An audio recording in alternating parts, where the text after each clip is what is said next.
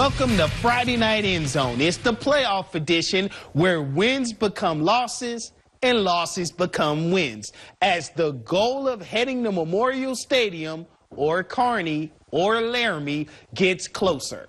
In Class C2, the Mitchell Tigers opening playoff action today at home, taking on Bishop Neumann. This contest, our showstopper game of the week. Let's go to some of the highlights.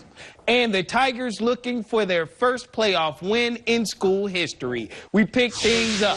First quarter, Mitchell would get a field goal from Santiago Castillo, and the defense making the lead stick. Jordan McCarty and Jackson Jenkins with the quarterback sack. Second quarter action now, Mitchell getting the ground game going. Santiago Castillo on the run, getting nice yardage. Later on the drive, it's quarterback Kel Peters going to the air and finding Santiago for more yardage.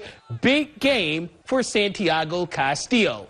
That would lead to Kel Peters taking it in for the touchdown. 10-0 Mitchell. Tiger defense coming up big late in the second quarter as they cause a fumble. Wyatt Carlson recovers for Mitchell. That would lead to Kel Peters on the run, getting some nice blocks here and showing off his speed as well. And guess what, folks? That's a Mitchell touchdown.